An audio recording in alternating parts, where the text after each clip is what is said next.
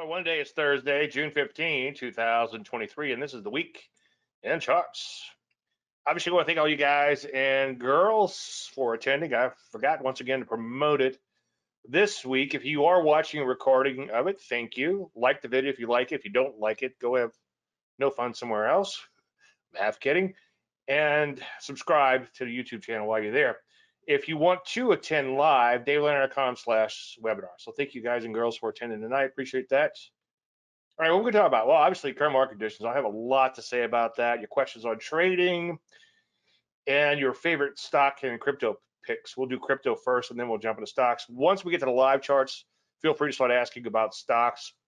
If you ask before that, it might get caught up, mixed up in the questions, and I might not see it. And then ask about one ticker at a time, hit enter. Tonight, this was kind of a last-minute thing, and then I realized that it's last minute, 3 or 4 hours ago, I started thinking about this. And then I realized it's going to be pretty massive. So tonight is probably just going to be an intro to it. And that should be AN, intro to. That's a slide I just put in 10 seconds before we went live. And that'll make sense in 1 minute. I want to do a quick follow-up on the VIX. Kind of much ado about nothing. And then touch upon free rolling once again. All right, there's a disclaimer screen. As you know, you can lose money trading, or as I like to sum it up, all predictions are about the future, and a lot of stuff can happen between now and then. I borrowed that from Greg Morris. All right, let's talk about how to fail at trading. Well, any motivational guru worth their weight in salt will tell you that things aren't brought about by thinking about their opposite. However, I think it's important to know if you're making mistakes and why you're making mistakes, and you have to recognize this. I think that's, and again, I think we're just going to scratch the surface tonight. In fact, as I was looking for a quote that I really wanted, and I'll have to find it, and I'll tell you that quote in a minute, or paraphrase. And actually, I can't paraphrase it. Anyway, while looking for that quote, I found some writing that I did. I have it on another monitor over here, and I've got another 10 or 20 of these things listed. So I think we're just going to start scratching the surface on this tonight. I think one of the biggest things, and one thing I didn't talk about tonight, is being undercapitalized, but we'll get to that in future presentations. But one of the biggest things is that you don't give yourself enough time to learn. And the question here is, how long did it take you to become a doctor, lawyer, or automatic transmission mechanic? And you probably say, well, Dave, how long does it take to become a trader? And the answer is, I don't know. That is really up to you. And the reason I say I don't know is there's no defined career path. So let's say you want to fly an airplane. Well, you're going to go to class for a while, and you're going to learn about how airplanes work on the ground where it's nice and safe. And then eventually you'll get out in an airplane with someone else, and then someday you'll solo. There's a whole list of things to do. If you want to become a plumber, there's a long list of things you do. I know someone that gave up on their job because it was a very depressing job and became a plumber. And I remember calling him a couple of months later and said, hey, I got some issues. You want to come over? He's like, no, I'm not a plumber yet. It'll be a while. And I know he went like 5 years or so, and I wasn't sure if he was had made official plumber after all those years, but it's a long, drawn out process. And if ever it sounds like I'm making fun of like an automatic transmission mechanic or something, it's like, no, I'm actually flattered that you know how to fix a transmission. I'm impressed with people who could still fix things and make things. And I used to live out in the country where everybody else there is self-sufficient. But now that I'm in the city, people are bringing me stuff at least once a week to fix it. I got a contractor. If he gets in a jam, he'll bring me like a beam or something. He's like, I need to cut to this, whatever. And then I'll cut it for him and give it back to him. And I'm always fixing stuff. He was using a nail gun the other day, and he hands it to me over the fence, and he goes, fix this. And so I fiddle with it a little bit, fix it, and give it back to him. Anyway, I'm not bragging because believe me, I muck up a lot of stuff. But I'm amazed with people who could still fix things in this day and age. There's not a whole lot of us left, and I consider myself as part of being one of those. But anyway, getting back to this, there's really no defined career path when it comes to being a trader. And I've kind of sought to do this, and I think I have done this fairly well with my members area. And I'm not soft selling you, but maybe I am. You guys here are already in the members, are all members, so it doesn't matter. But and non-members are welcome to these webinars, by the way. DaveLeonard.com/webinar once again. But anyway, I think I've mapped out a lot of things that you have to do, a lot of things that you need to do along to become a trader. And it's in the war. It's like as I started working on this tonight, and 30 minutes ago, I'm like, there's so much to cover here. It's going to take a long time, but I think that let's get the ball rolling and scratch the surface a little bit tonight. Now, one thing you do is you miss the forest for the trees, and I'm as guilty as anyone of a lot of these behaviors, believe me. But it's more, I think it's more painful for me because I know I shouldn't be doing these things. It's like, what did Livermore once say? A speculator sometimes makes mistakes and knows he is making them. As I've told the story 1,000 times, had a client, wasn't making money. He wanted me to go through all his trades and show him that why I wasn't making money or whatever. Long story endless, I pulled out all the service trades and they were actually profitable. And he took every one and followed them to a T. And I noticed that he had 20-something day trades, and I pointed that out to him, and he lost $5,000 on that. And his answer surprised me. He says, I know.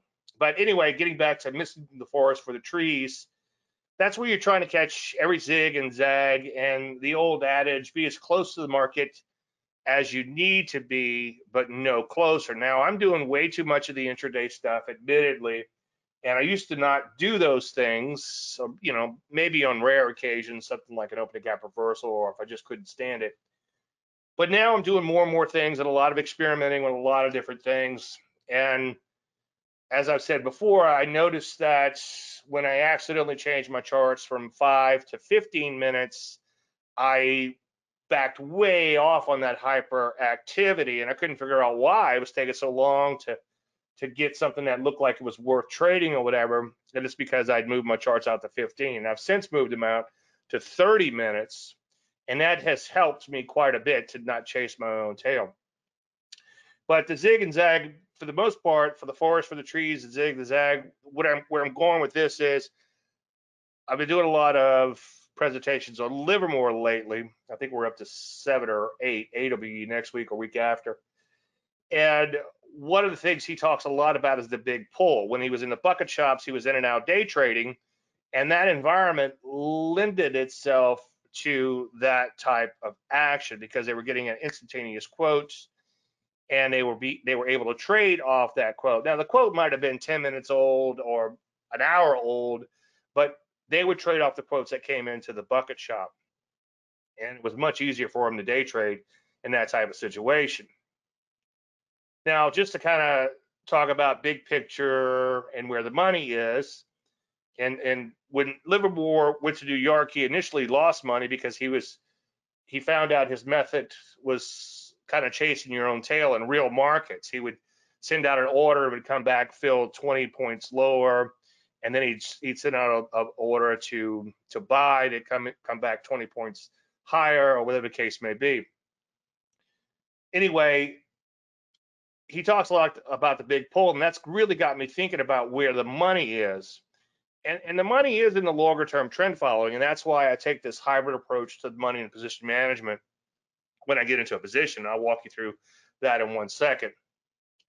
But just want to kind of throw in the TFM 10% system. Now the Q's backed off a little bit. I took this snapshot about 5 minutes before the close, and they backed off a little bit going into close. But you'll get the idea. So this is a TFM 10% system. This is a weekly chart. And bar 1, bar 2, remember, 2 bars above the 50-week simple moving average and closing within 10% of the 50-week closing high. And that's the entire system right there. On the sell side, you just sell when it crosses below the buy line or 10% away from the 50-week closing high and the 50-week moving average. So that would be a sell right there. And the idea of the system is to get you out of markets in bad times and avoid the big slide. Like somebody said, well, what good was the signal, not this signal, but the COVID signal during the pandemic? Well, the market dropped like 30% after the signal. So I thought that was a pretty good signal. But anyway, it does a pretty good job of getting you back in when you have a longer term bottoming type of market. There are other ways to get into a market when they're not, but this is kind of waking me up to the fact that, hey, I'm going to follow this longer term system with a small part of my money. And that way I'm participating in the broader market movements. So see the forest for the trees. So there's the trade right there, 100 shares, just 100 shares, 319.49. And based on where I took the snapshot, it's 50 points in the Qs times 100, just 100 shares. That's $5,000. So it's better than poking the eye. So I'm going to follow this and see what's happened. I'm totally making money in the Qs since the TFM system. Oh, well, thank you, Brian. Appreciate that. Thanks for the shout out. Now, another way you fail is you micromanage. Just one more thing on the forest for the trees. There are days where I might chase my own tail, and at the end of the day, I'll look at the chart. It's like it's a little bitty tiny bar on the chart. It's like, why did I try to go in and out all day like the rat going for the cocaine when it didn't do anything? And then the other thing would be like some days it just goes up. If you look at a daily chart, it's just a perfect uptrend, perfect up bar, wide range bar up, and I'll fail to make money, and it's because I'm too busy looking too close to the screen. So be as close to the market as you need to be. One of the biggest sins I see, and I'm tempted by personally, but I follow the system.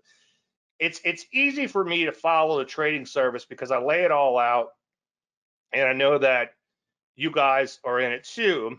So it's kind of my own commitment device. And when I show you a stock like SYM, we hadn't had a lot of winners in a while, and that's because the market's going mostly sideways. We also have sat on our hands for a long time and not do anything. And that's one of the how you fail at trading too, is you lose your patience and you go off the system surf. And we'll talk about that in coming weeks. But anyway, micromanagement is a big deal. And the old commodity adage comes to mind: eat like a bird and shit like an elephant. And a lot of people will take, new traders at least, will take a small gain and end up taking a huge loss. And by the way, if you're trading a pure reversion to the mean type of system, a lot of your gains, you'll be highly accurate, but then every now and then you'll get killed, and the gains don't make up for that occasional huge loss. You exit at the first signs of adversity. I hate to ask because I'm sure some people bailed out, and thank God I see a couple of you here stayed with it. But a lot of times, as soon as a market begins to go against someone, they bail out. Now, I'm not saying hold on for dear life, but if your stop is not hit, then stick with the position until proven wrong by getting stopped out. So we bought somewhere in here, and this thing immediately, after a little bit of a pop, began to crater. I wouldn't say crater, it began to sell off, and it sucked. And the old me, before I did the trading service 20-something years ago, I guess, geez, I'm getting old, probably would have bailed out and got really, really pissed off, and probably would have dropped the net bomb and said, F this.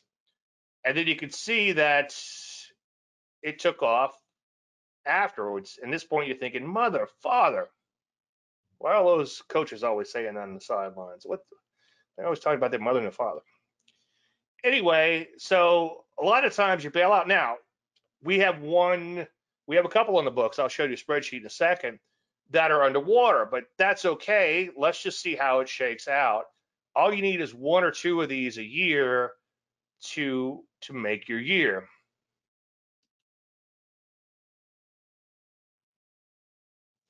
Now, this is one I've been working on a lot. I've been doing a lot of writing on this.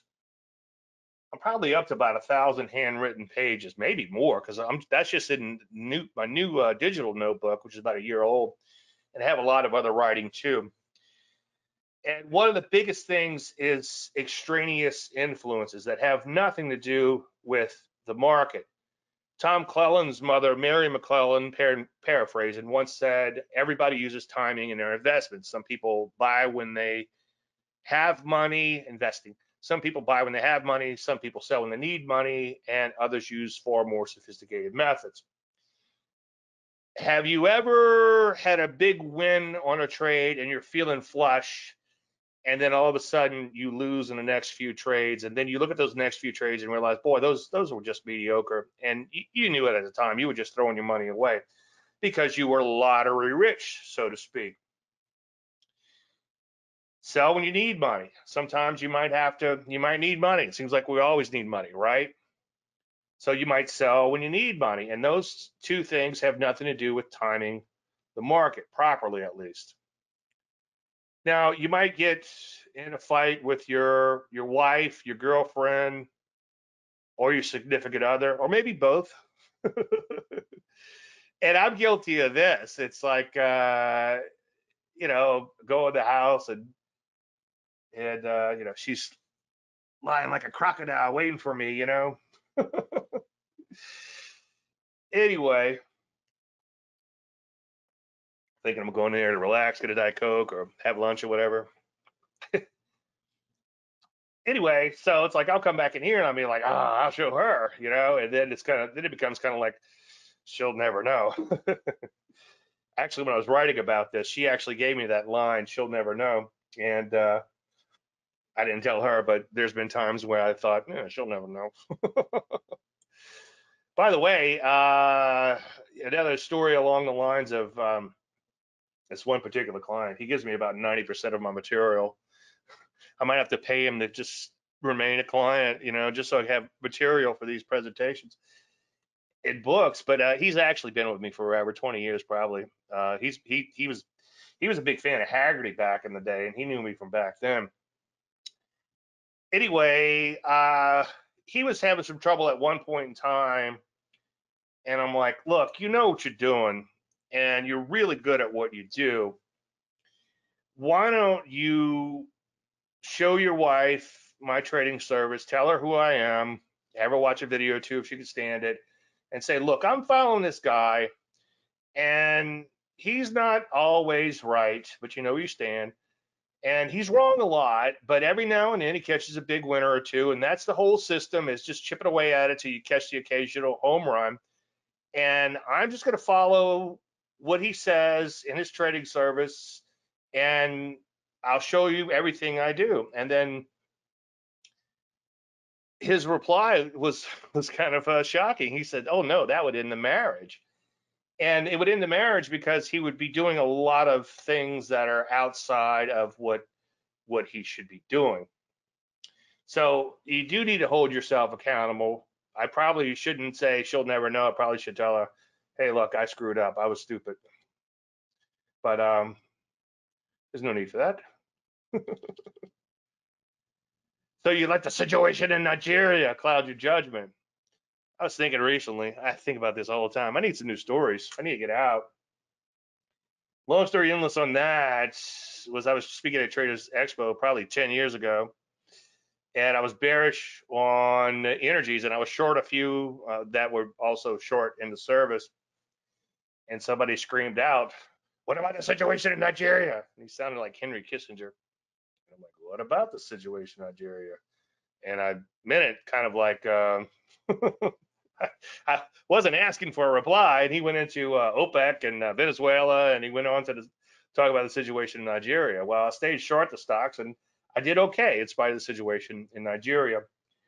I was trying to look. I found a quote earlier today from Pew. The only problem with you go to these digital notebooks like this. Like I said, I've got 1,000 pages just on the book I'm working on, and it's hard to find stuff because you can't search for handwriting. But a person, a guy by the name of Burton Pugh, I have one of his books here. I haven't read it all. I just read a little bit of it, and that's probably where I got it. I couldn't find it before it went live.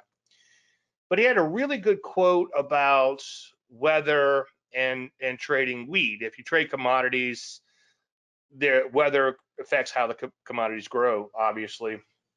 And it was a really good quote about how everybody has the weather forecast, and it doesn't work. As basically he was saying, news is noise, and that's why I really wish you could find it, because it's a lot more eloquent than the way I'm trying to explain it. But you can't let the news cloud your judgment. And one thing I wanted to put in here tonight, but just ran out of time, is part of the reason you fail at trading, or some fail at trading, is that you fail to realize the only way to make money. And the only way to make money is to capture a price move, okay? It doesn't matter what the situation in Nigeria is. You just have to capture a price move. And the participants, how they come to their conclusion, I know Greg Morris has done some writing on this in Investing with the Trend, but how they come to their conclusion, news, fundamentals, whatever, or a fight with their spouse, significant other, or both, doesn't matter. It's what they actually do that matters. So it's what the market is showing, the charts are showing that they did. And then, not to digress too far, I know, imagine that. But the charts, you can actually read the psychology of the player. Something like a TKO, you got a nice trend, so there's demand. You've got the knockout bar, so that the Johnny-come-latelys have been knocked out. Maybe some longer-term trend followers have been knocked out, and some shorts have been attracted in. Now, if that market reverses, it triggers an entry, then those people who were knocked out have to put up a shut up, and the shorts who are now at a loss are going to have to buy in. And shorts have a big ego. They confuse the issue with facts quite often, and maybe they're thinking about the situation in Nigeria or whatever, or the crappy fundamentals of the stock. And they're not going to cover when that market makes new highs. They're going to cover much later or much longer down the line. Eventually, they're going to get forced out. And then that can create the market to go parabolic, which is really cool with that pattern sometimes.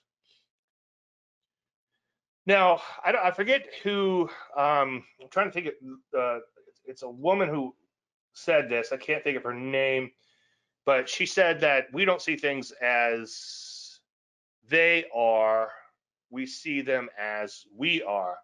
So putting that to markets, we don't see things as, my phones are on because I've been fighting with Microsoft for a week.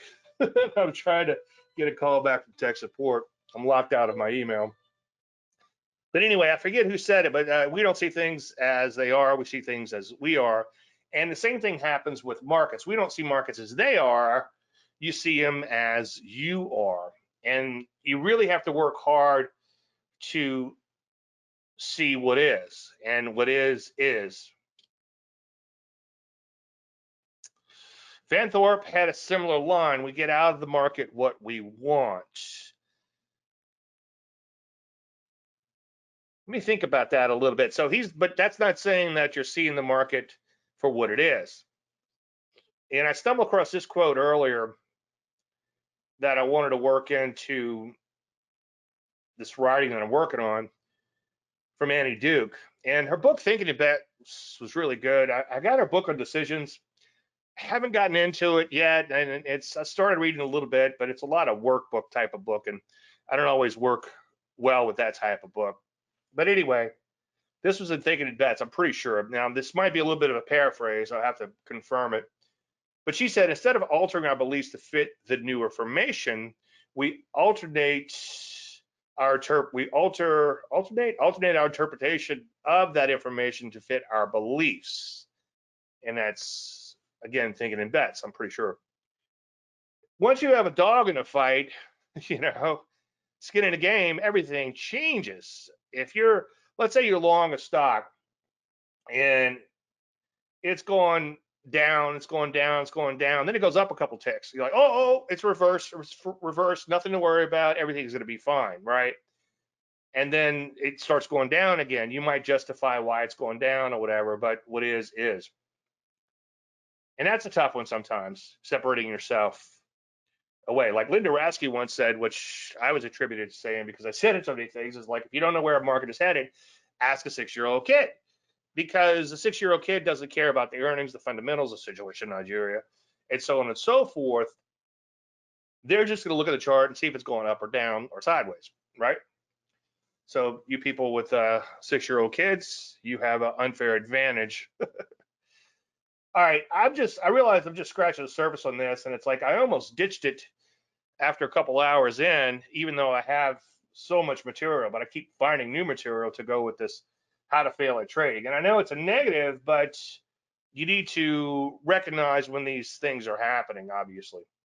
All right, let's talk about how to succeed at trading. Pre-rolling, the secret to longer term success. Yeah, I never fully understood that line. We get out of the market what we want, because I'm not always getting out the market what I want. But I think I see where you're going from that. Some people looking for excitement. That's another way to fail at trading, by the way. And maybe the market will give you some excitement. So Brian says Sim was up 100% for a while today. Good call on that one. Yeah, I was up like 6 points earlier, and I was like, I did get a little caught up watching that screen, and I'm like, wow, look at that, 6 points, another 6 points. That's fantastic. And then when it came back in, I was a bit bummed out. It did. I think it ended up a point and change by the end of the day. No, 40 something cents. Anyway, free rolling. I've been talking a lot about that. That's a secret to longer term trading success. As I said ad nauseum, short term trading doesn't make enough, even though it's more accurate and less risky. The only problem is every now and then you get whacked. Okay, longer term trading, you're more likely to get whacked, but you're also more likely to capture a longer term trend. Big trends take time to develop. So if let's say you're out of the market like this within 2 weeks, or let's say close to a swing trade time frame, like 5 days, then you missed the mother of all moves. Well, so far. Anyway, it was in a longer term uptrend, as you can see, and it was more of a gradual uptrend. It began to accelerate higher. That's a pattern I call accelerating momentum strategy. Most of my stuff, as you might know, as everybody here knows, is pullback related for the most part. There's a couple of breakout patterns here and there, but most of it is pullback related. It's all trend following. And notice that it's very persistent. There's another pattern I have called the persistent pullbacks. I'm going to go through this kind of quickly because we've covered it a few times already. And then it pulls back to the moving average. That's a Landry light pullback. And if you look at the illustrator below, it's an indicator, but it doesn't indicate anything. It just tells you what's already in the chart, right? It tells you how many days the market was above that moving average. In this case, we're using a 30 EMA. And you can see that it goes to 0 when it pulls back to the moving average and the count starts over. If it's flipping back between green and red, then the market has become choppy. If it's mostly green longer term, then it's still in a longer term trend. Anyway, we did hit the initial profit target, and at that point, we took partial profits, or we banked $1,000 on a 100K account. And I think I took the trades out, but I had some trades here that I use in my model account for this trade, and I showed them last week in the weekend chart. So if you want to go and look at that one. Anyway, so like I was saying a minute ago, just make sure I close the loop on that. I was talking about short-term trading doesn't make enough, less risky, more accurate. Longer-term trading, abysmal accuracy, abysmal drawdowns, but that's where the money is. You're going to have to sit for a while in a market if you ever want to get a 500% or a 600% gain. Doesn't happen that often, but it happens often enough to make it worthwhile. And it usually happens right about the time you're about to give up on this trend following bullshit. But anyway, so what we do, just in case we just get that swing trade and it comes right back in, we bank half, okay? And we're risking 2% if stopped out, not 2% on price movement, because a lot of the stocks we trade do 2% in just a few minutes, right? But once we're up 2% overall on the position, so with a 100K account, you're up $2,000, then we'll bank half of that. Our stop comes to break even immediately, okay? This is not intended to be a full money management lesson, but just kind of give you the crux of it. And then we trail a stop more loosely on the remainder. Now, when I took this snapshot, this was yesterday. So yesterday, it was at 3,296. And here's a spreadsheet. And I think BTBT dipped into the negative column. So we've got 1 out of 3 winners. You can see my accuracy is abysmal. I don't care.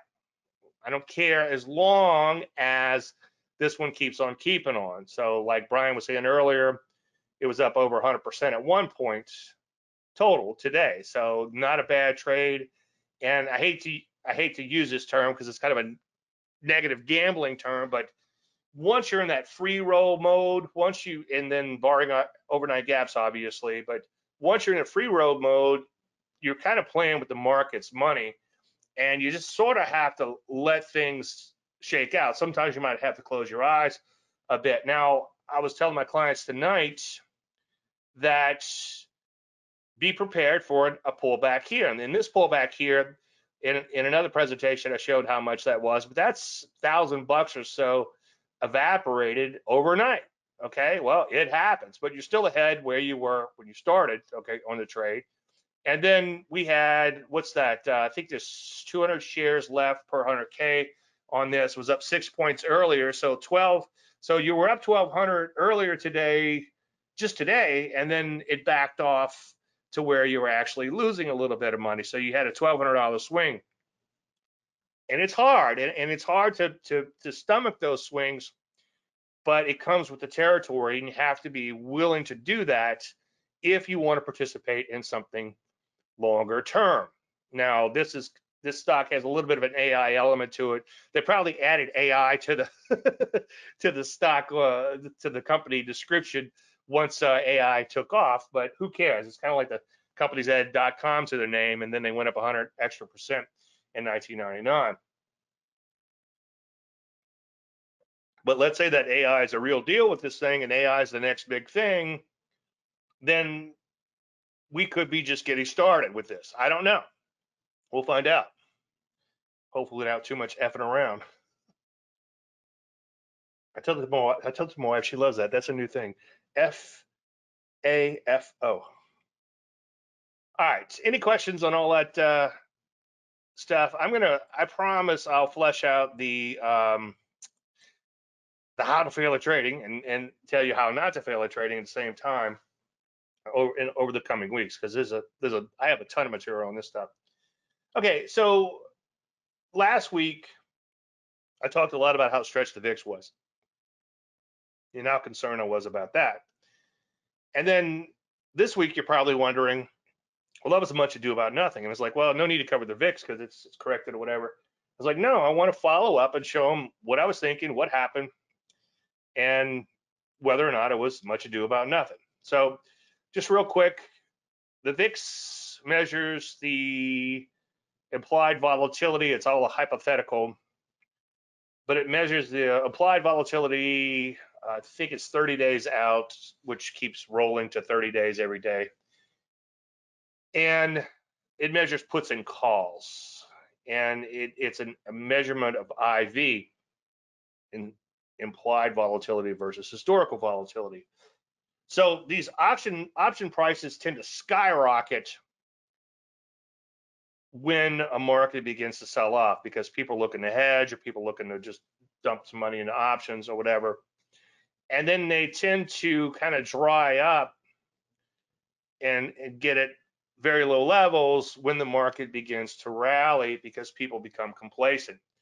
Now, if you're looking at the VIX, when it gets stretched to one direction or the other, the market tends to correct. So right here, you can see the VIX spiked up as this market imploded, and then the VIX begins to implode and the market begins to go back up.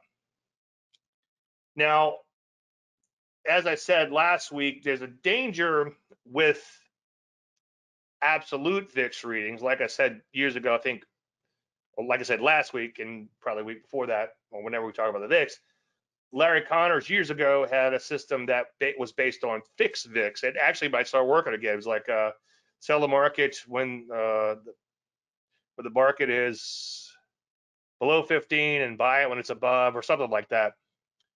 And that stopped working. But by the time I met Larry, I was able to take some of his stuff and throw moving averages in and I settled upon the 10-day simple, and I did my own mean reversion studies, and then he published those as Connor's VIX reversal. Some of the stuff that I helped him work on, and I also put it in my first book, I think.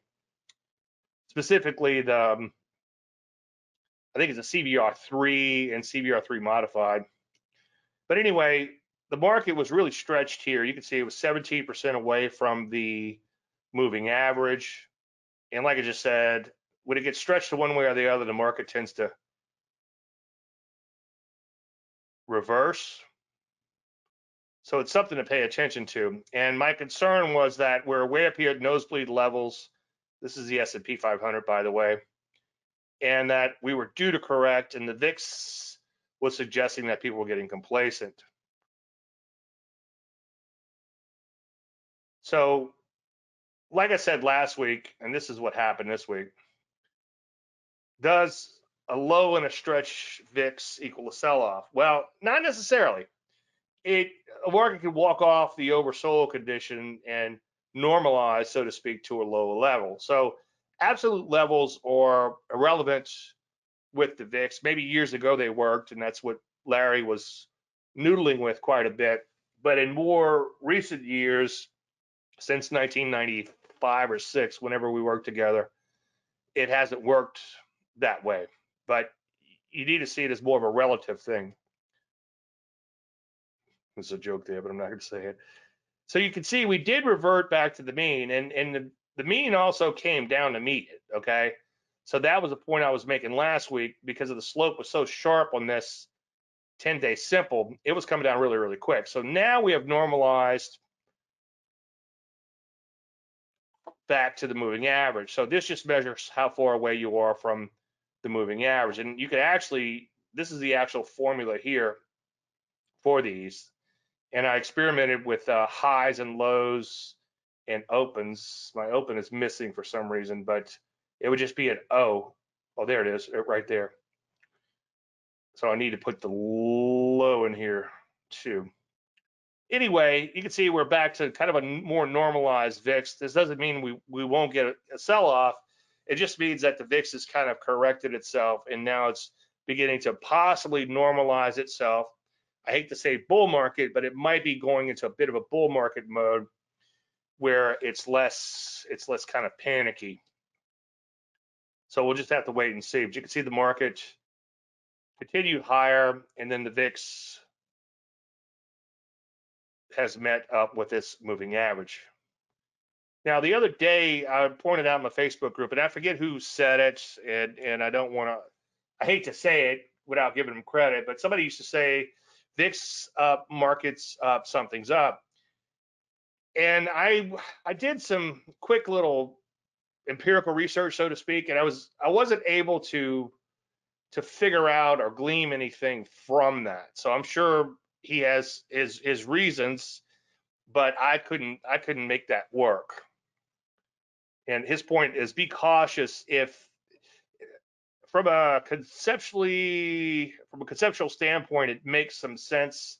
What he's saying is it means that people are driving the prices of options up because something bad might be getting ready to happen in the market. Anyway, we're now back to the middle of the range, so the signal didn't do anything for us. So like I said last week, this is it's just a gauge to be careful. You know, don't bail on longs, but make sure, of course, you're waiting for entries on new ones. Make sure you're using proper stock selection. All the things you normally do, just make sure you do them even better when the market becomes complacent like that. And then you want to wait for a reversion to the mean move. If you're trading the VIX itself, wait for it to begin to move. And if you're trading the market, wait for the market to start to tank. Don't pick the tops and don't pick the bottoms. Okay, let's shift gears and hop into crypto. And if there's any crypto you guys want to look at, let me know. I'll be happy to do that now. I'm not going to spend a tremendous amount on crypto tonight. Just a couple things I want to flesh out. Have you tried the IWM on a TFM system? No, I have not. But I tell you what we could do just to have some fun. Why don't we do this real quick? Let's just take a quick look at it. So we take a look at, I would imagine it would work. And the original system was based on the S&P 500. But let's take a look at that and put the Rusty in here. Okay, there's the Rusty. Okay, let's see what we got. Well, yeah, you would have had a buy here, but that would have been a weakness. That'd have been hard to buy. But then subsequently it rallied a little bit. So yeah, technically from a mechanical standpoint, your buy would have been back here. You'd have gotten stopped out immediately. But now, if everything holds tomorrow, you would have a repeat buy signal.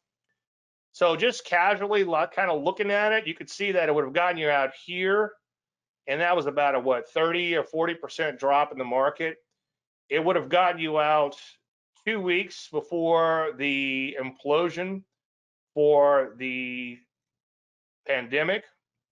And of course, there would be some whipsaw in between. So it doesn't look like it works as well as it does in the P's. But the designer's intent, okay, always look for designer's intent, is to avoid these diaper change moments. See, here's 40%. And I think that's, I forget how this was see, I miss the old days. Like if now I give somebody something like this to program, in this case was for stock charts, and I no longer can see the formula, because sometimes I'll have what I want in my head and tell them, but I'll every now and then you look at the formula. But I'm pretty sure this is the diaper change indicator down here, like how far it dropped. So your sell would have been right there, okay, and then it dropped down all the way to here. That's about 40%. So this number's correct. I think this is what happens after you exit the market. So I haven't, but you don't have a lot of data here with the Rusty. I don't know how far it goes back with other packages, but you can see that, here's like a buy back here. You might have gotten 1 or 2 whipsaws in this big old uptrend here. When was this? This was, here's a big nasty spill. Let's take a look at that. Such a nerd, you could tell you got me all excited. Where's your sell? Right there. So that would have been a sell here. And then that was good for about what, 50%? When was that? That was 2008. Okay. So no, I haven't tried it, but I think it's conceptually correct, or I know it's conceptually correct. It should work. The parameters might need to be adjusted a little bit. I just use the same parameters with the P's, with the Q's. Watch your P's and Q's.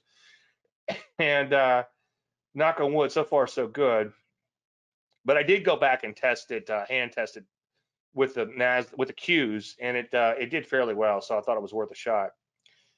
As I say each week, when crypto's blowing and going, sometimes you can go in and sort by relative strength and just by the stronger pairs. Right now is not that time. Crypto's all over the place. It seems like your government is on a bit of a witch hunt for some reason. Don't know why. I could speculate. I don't think they're audited, but I think the government likes controlling things, if I had to guess, and they can't. It's a little out of control. Now, pay your taxes, okay? If you make money in crypto, pay your taxes for sure. But anyway, I'm not sure why, other than taxes, I'm not sure why they're going after it, but they are. Bitcoin doesn't look so well, okay? Now, I did find a little support in here. One thing I sort of noticed with Bitcoin in more recent years, it seems like every time it tanks, it comes back. I think there's a demand out there. And again, the charts don't lie, so I'm not saying believe what I'm saying here. I'm just thinking deep down, there is some demand. There are people that want in. There's still a lot of people that don't know how to get in. My older relatives call me every now and then trying to figure out how to buy these Bitcoins. But I do think there's a lot of people, and there is some institutional support that comes in, or whales, or whatever you want to call it. And I would never design a system off of this, but it seems like whenever the market really tanks, it just comes back with more vigor. It's like the pushing the ball into water and all of a sudden just comes flying back. But do not, and I repeat, do not trade a reversion to the mean system in Bitcoin. Just an observation. But you can see highs are less than moving average. So we have downside Landry light. And by the way, as I've said 1,000 times, if you don't know anything about crypto, if you don't know anything about markets, okay, plot your 50, well, you can plot your 50, plot your 30-day EMA, and do not buy any market that is below the 30 EMA, okay, like that one, okay? So let's say you didn't know anything about crypto. Ooh, I want to buy this 1 inch, okay? Well, now 1 inch has lost half of its value, and you didn't buy it because it didn't go above the 30 EMA, okay? So you can see, don't buy any market. Now, obviously, you need other reasons to buy, but avoid any crypto. And for the most case, a lot of stocks, unless it's a really deep retracement and a really sharp uptrend, just by not buying the stock, as long as it's below the 30 EMA, that'll keep you out of a lot of trouble. And I think that's just a good rule in general. Let's take a look at the P's, okay? Now, in and of itself, that's not a complete trading system, but it sure is a good little rule to keep you out of a lot of trouble. So what are we looking at here? S&P 500. You can see above the 30 EMA, good, right? Okay. Below the 30, bad.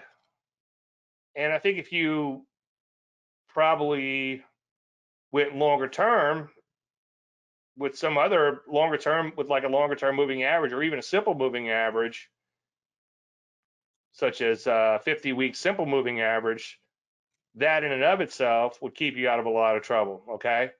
So you'd be long all this time, and then you would avoid all this time. So again, that's not a complete system in and of itself, but it's a good way to stay out of a lot of trouble.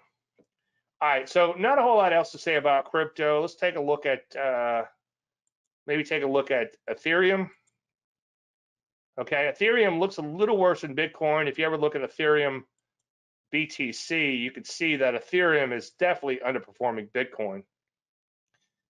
So Bitcoin is one of the dogs with the least amount of fleas, at least at this point in time. Now, crypto changes quickly. This list was all red, and I don't think there was one. There might have been one, but out of however many I have here, 200 or 300 of them, not one was above the 30 EMA over the weekend. So crypto got hit hard, as you know, over the weekend.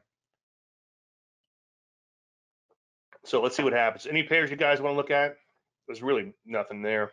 All right, let me shift gears and hop to the markets. And then you guys can start asking about individual stocks if you want. I know we talk a lot about stocks in Facebook, so we don't get many stock picks, not nearly as many as we used to. But what we could do is we can get some new people in here to ask about stocks. I like you people because you know what kind of stocks to ask about, but everybody needs to learn at some point in time. All right, let's take a look at what's going on. Hopefully it made sense. Well, it's like I had a guy who would come like every week to the weekend charts, and he would ask about stocks. I'm thinking of two different guys, but like one guy would ask about stocks that he'd ask about a stock that looked like electrocardiogram every week, and it'd be like kind of like the P's look back here, just all over the place. I'm like, he's like, you never like anything I pick. It's like, well, pick better stocks. Yeah, Don. Yeah, this guy named Don used to come in all the time. I kicked him out once or twice. And he was not Don. Yeah, it was Don, but he would always say, "Oh, Ford's looking better." He was always asking about Ford, and usually it was going straight down. Obviously, he must have been long Ford, but Ford in general looks like electrocardiogram. It's looking better now, but yeah, Don. You guys remember Don? That's funny.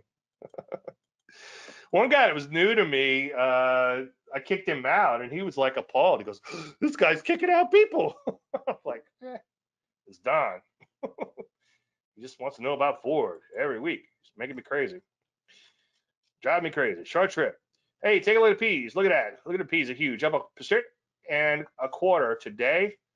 And they're beginning to accelerate higher. Notice the Landry line above that 50 simple. Okay. And then now beginning to accelerate higher. Super, super duper overbought. Here's something that's really cool. And I guess the TFM system would tell us too, but let's see what it just says here. If I'm doing it right, I think we're only, that can't be right. We're within, we're less than 10% away. I know that because of the TFM 10% system. You have to be within 10%. Oh, I know why. Yeah, we go, the 50-week closing high is no longer back here, so it's much closer to where we are now. But all-time highs, we're not that far away. We are within 10% of all-time highs, so that's a good thing. So far, so good. Yeah, brace for a correction, but it's looking better. And I think the FOMO is going to begin to kick in. You got to realize that people don't want to be left behind. So once this thing starts going, they're going to start piling into it. And there's going to be some really bad corrections along the way to shake people out. And then the market, there's no guarantee, but might go right back up to really frustrate them. As I say each week, markets do what they have to do to frustrate the most amount of people. Also do the obvious thing in an unobvious manner. Which way is this market headed? It's obviously headed higher. What's it going to do? Is it going to keep going higher? No, it's going to have a big shakeout move, and then it's going to start going higher once again. Keep the picks coming. Let's take a look at the Rusty. Well, Rusty's, it's been a bottoming process forever. It's having a hard time getting going. It did get above the 50. It did get above the, this is the 50 down here, I think, and did get above the 200-day moving average. So it is improving, and it's at right around these multi-month highs. So that's a good thing. But ideally, I like to see it make multi-year highs, like the S&Ps are like 1 year plus highs. Energies are kind of wide and loose and all over the place. I would avoid these guys for now. There's too much other good stuff out there to go after the energies. Banks is something I'm watching, not because I want to buy them. I just want them to get off their butts. So we possibly have dodged a bigger bullet here because of these recent lows were taken out. Looks like the pandemic lows would have been the next stop for the banks. Financials are beginning to shrug off the banks, which I think is fantastic. You can see a little Landry light there, right at these multi-month highs. That's certainly a good thing. Drugs came back with a vengeance today, and they're almost out of this little range. They looked like they were going to break down the range.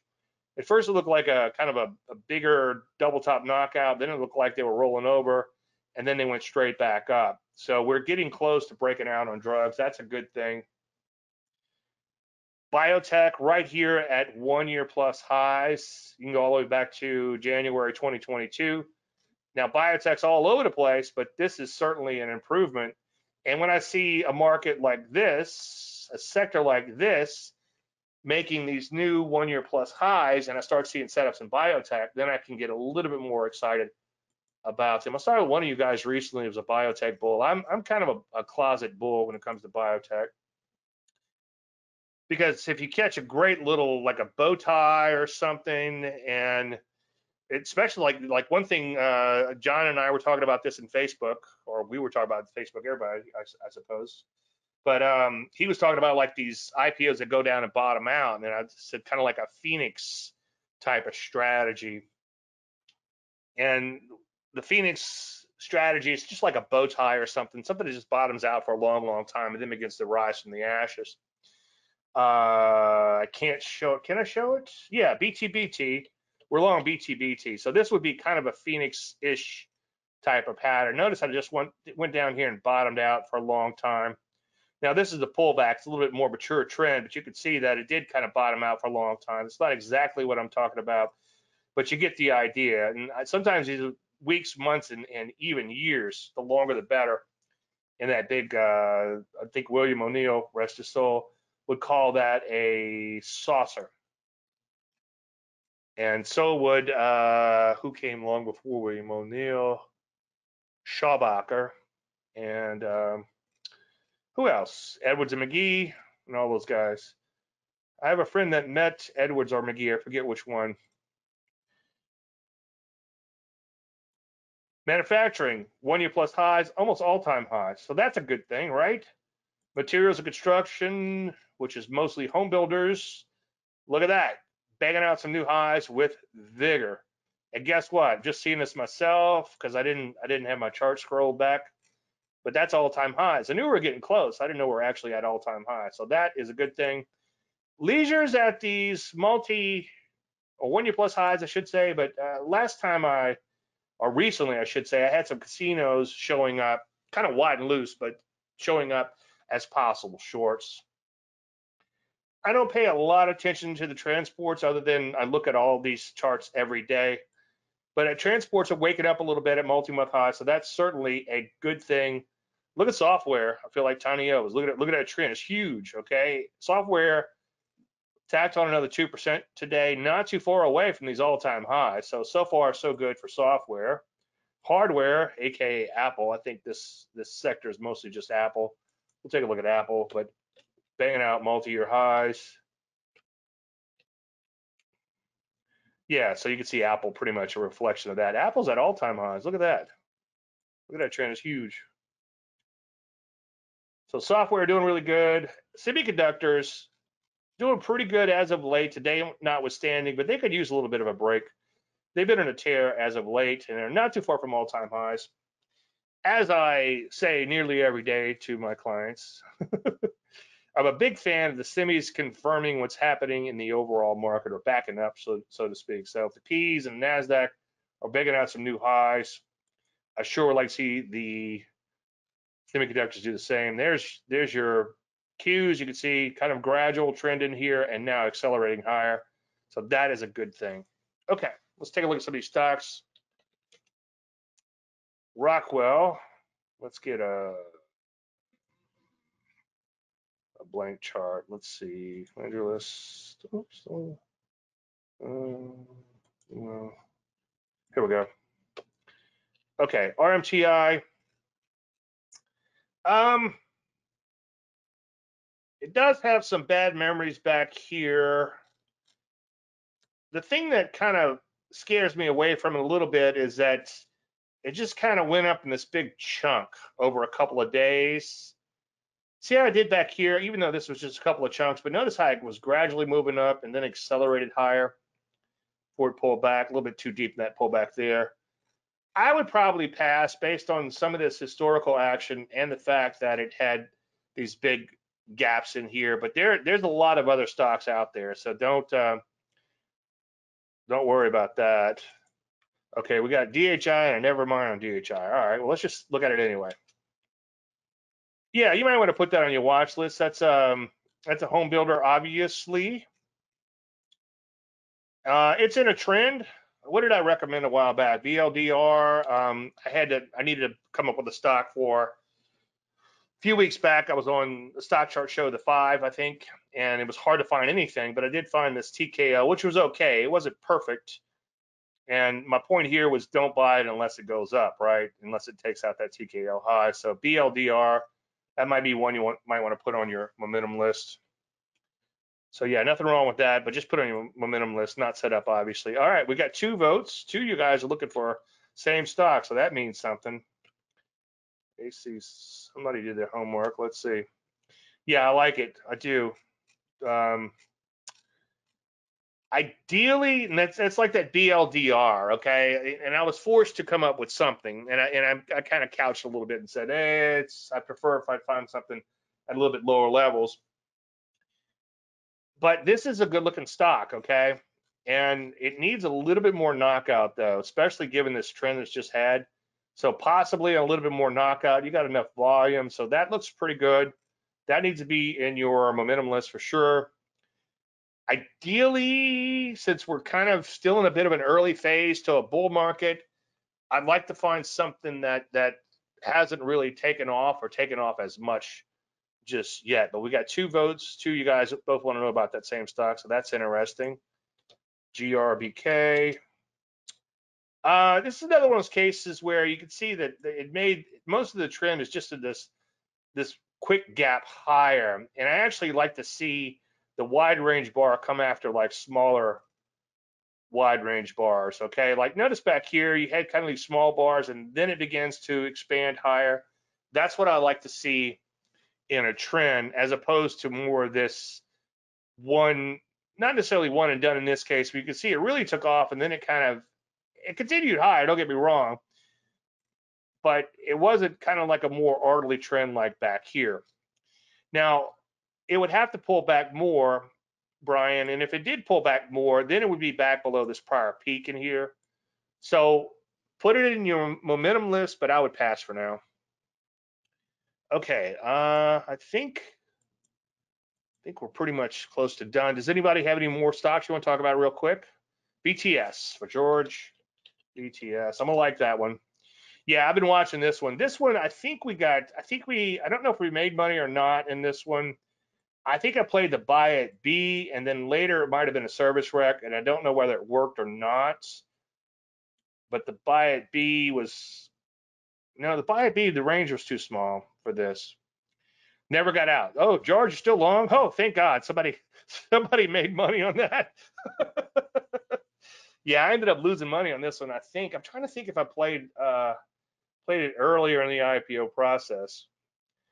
Well, I don't want to reward bad behavior, but good for you. How much did you let it go past the stop, if you don't mind me asking? Well, I'm glad. Well, I'm glad somebody made money on it. But yeah, that's looking pretty good. In fact, I've got this. See, this is this is IPOs, but I thought it was in my momentum list, but it's in my momentum list. It needs a little bit more pullback, but I've been watching this one. This is definitely on my radar. Oh, you figured in the dividend. Oh man. Oh, that's gonna pain me if I go shit. Nice work. Oh my God. Yeah, I need to see. Oh my goodness, I need to think about that. Yeah, I know with like the ARLP, I didn't adjust for dividends because our stop was so far away. But yeah, absolutely, absolutely. I mean, it's it's a tough business. There's a lot of things to do, and that's something like the 50-cent dividend on that or whatever it was. I should have widened that stop out. Yeah, so that's my bad. So kudos to you if you figured that out, was able to ride it out. Wow, fantastic. That's exciting. So John said he was in to buy at B, but got stopped out. Been watching it too. Yeah, I'm trying. Yeah, I got shaken out of that one. Huh? Add it to the bottom and stop. Yeah. So what he's saying is there was a dividend, and the stock's going to drop by that dividend amount. So what you do is let's say your stop's at 10, it's a 50-cent dividend. You lower your stop to 9.50 because you're going to get that 50 cent back in dividend, right? So yeah, wow. Yeah, I'm gonna have to do a walkthrough on that. That might be a painful one there. But hey, that's the beauty of having this business, is if somebody else could prosper when I don't always do things exactly as I should. That's great too. But you see what I was saying earlier, it's a lot easier to ride out, even a riot, but ride out like SYM, because I know you guys are in it too. And believe me, I was dropping F-bombs up in here, okay? Because it's like, oh, here we go again. And it's hard sometimes, especially with trend following, because these trends sometimes are too few and far between. Although I think things are getting better, which is exciting. All right, any more real quick? Obviously, while we're in impasse, I want to thank everybody for attending tonight. Thank you for taking time out of your busy schedule. Again, if you're watching on Facebook, davelandry.com/webinar. Would love to have you here. Leave a comment below. And again, if you like it, like it. If you don't like it, go have no fun somewhere else. Everybody enjoy your holiday weekend, and may the trend be with you. Okay. Oh, got a question. Are the Apple Podcasts a recast of Thursday? Yes. Yeah, so what I do tomorrow is I strip out the audio, and then I publish that to the podcast, and I'm hoping it's still getting picked up. I don't know if it's still getting picked up or not, but you could always find it on the website if not. All right, again, thanks everybody, and may the trend be with you. You're welcome.